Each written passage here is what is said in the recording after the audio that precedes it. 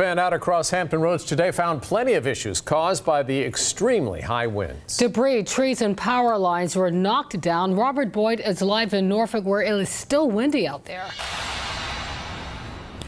It sure is, Regina and David. Real windy out here. I'm right next to Ocean View Avenue, right by the Chesapeake Bay, and this wind just keeps getting stronger and stronger. It's actually coming off the bay, and really, when I walk, it's sort of pushing me along. That's how strong it is. It's a swirling wind, though. It's kind of going in every direction as we take a peek up here at the trees. As you could say, moving back and forth. Again, very strong winds.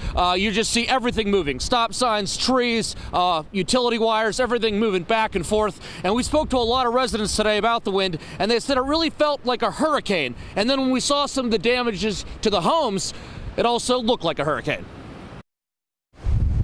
Back and forth.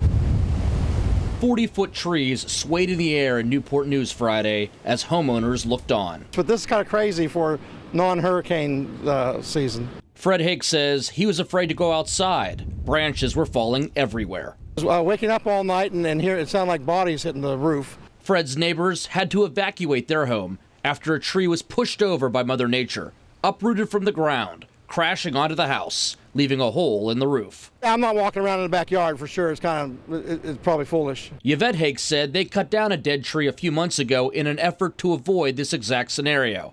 But she's still worried. It is nature at its finest, its strongest, I think, you know? In Franklin, the wind was so ferocious, it wiped the facade off the old Macken's office supply building, pouring debris onto Main Street.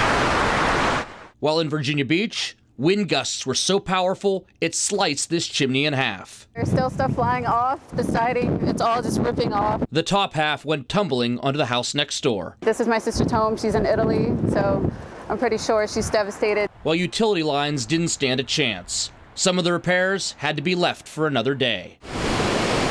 You could say the howl was loud enough to even wake the dead.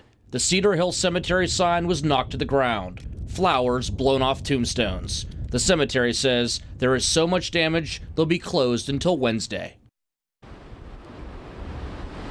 Now, fire departments are also urging people tonight to be careful what you leave out on your porches and decks and patios, because as you can see from this wind, it can and it will blow away, specifically ashtrays. And here's the problem. You leave a cigarette butt in an ashtray, it blows off the porch, and that butt is still lit, it still has a fire to it. Well, you can start a huge fire in your backyard, so please be careful. Anything that could blow away, please bring inside tonight. Live in Norfolk, Robert Boyd, 13 News Now.